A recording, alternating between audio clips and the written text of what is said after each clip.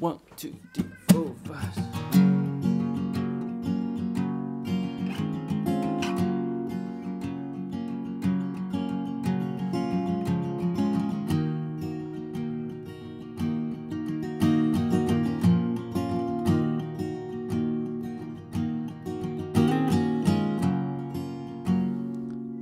With your terror, oh, we just terrified.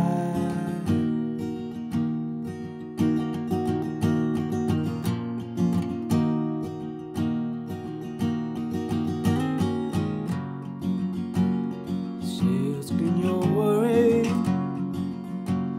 and what you won't ever find.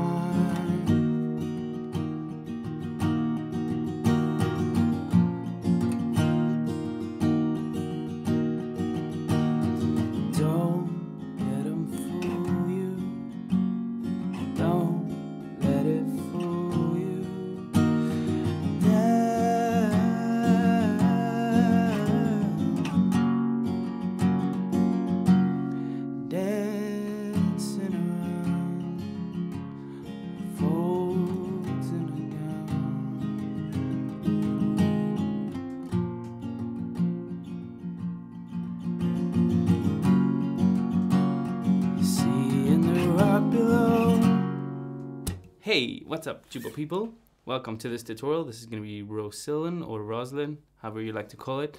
And it is going to have a PDF attached to this lesson, which you can download using the links in the description, okay? This one over here. So it's in standard tuning, the way I'm playing it. You can do it like the original way, which there is a tutorial for. And if you guys want a really high quality tutorial for the alternate tuning, let me know. But this is going to be standard tuning. Just throw a cap on the 6th fret. And it sounds pretty close to the original. There are some things that don't sound exactly the same because there are things that you can only do with an alternate tuning.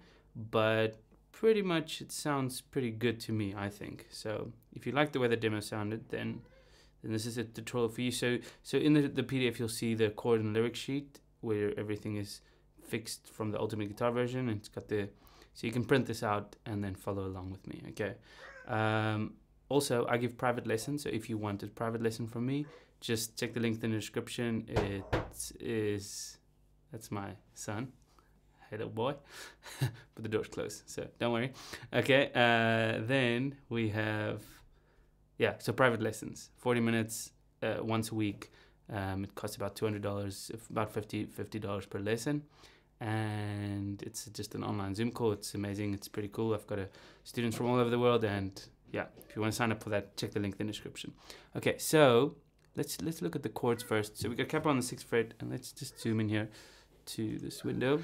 So the first chord we have is a C major 7, which I'm writing as a C because it works as a C in this context. Okay, so it looks like an A minor shape, but we're playing it here starting on the 4th string, and then these two fingers at the top of the 3rd fret.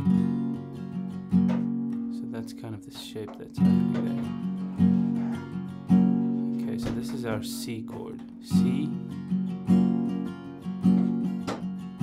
And then we move it up 2 frets to D. Okay, so this is C.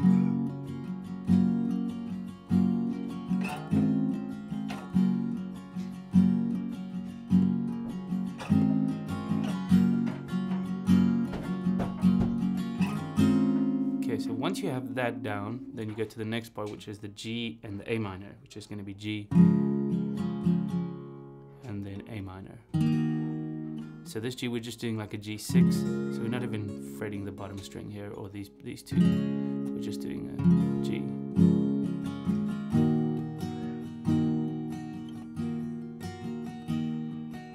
So G, A minor. Right? And then when you do that little riff, and then at the end it's going to be E minor, which E minor we're just using this voicing over there. Okay. Alright, so for the G A minor it's going to be, and then again, and then you do this little riff. You take the ring finger off and you slide up 2 frets with these 2 fingers. And then you go back. So ba ba ba then just everything up and so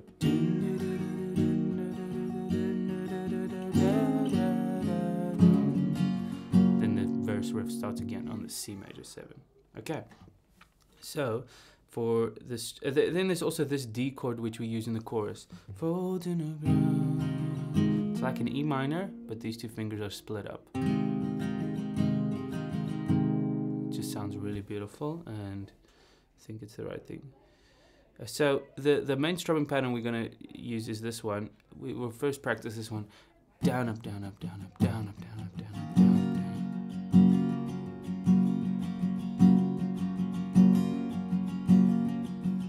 Focus on getting that the first beat a lot louder than other ones, like 1 and 2 and 3 and 1 and 2 and 3 and 1 and 2 and 3 and 1 and 2 and 3. Once you have that smooth, then you can go to this one, which is going to take out the second down. It's going to go like down, up, down, up, down, up, down, up, down, down, up, down, up, down.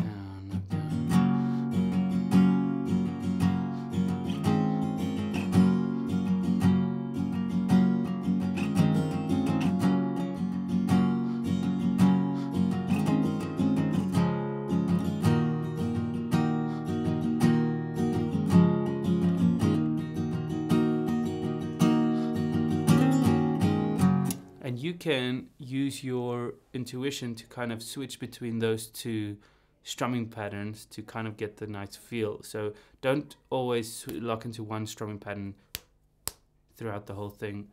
Kind of experiment with your own take on it. It's just important that you keep counting 1, 2, 3, 1, 2, 3, 1, because the whole thing is like a waltz. Okay, like 1, 2, do do do do. Comment if you know what song that was. Okay. So for the verses, we've got this chord progression, and I've put the dots in there so you can just count the beats. So each time there's a dot, it's a 1, 2, 3 strumming pattern. So it's like 1, 2, 3, 1, 2, 3, 1, 2, 3, 4, and then 1, 2, 1, 2, 3, 4 in E minor. 1, 2, 3, and then.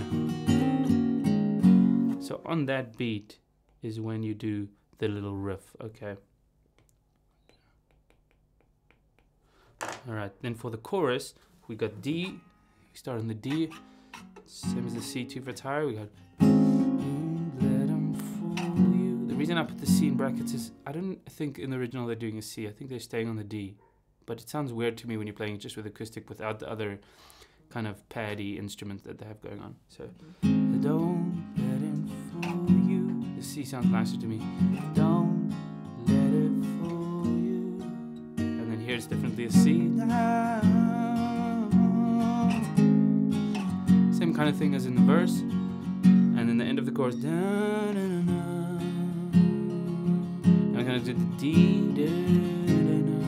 And then we go to the D over F sharp, which is gonna be same as the E minor, just split the fingers up, okay? And then the D.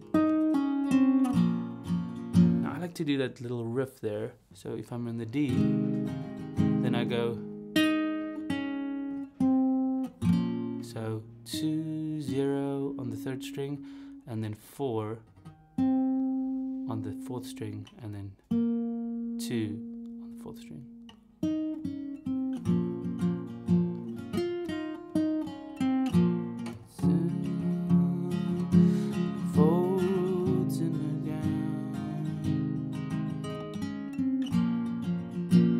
There is that kind of motive happening inside the original recording, which is really nice. Okay, so that's it. There's nothing more to say about this tutorial. It uses indie guitar chords. If you want to learn another song of mine, not of mine, but a tutorial that I did, is Mr. Forgettable. Also uses these types of indie chords from David Kushner. That's a really fun song to play. It's like...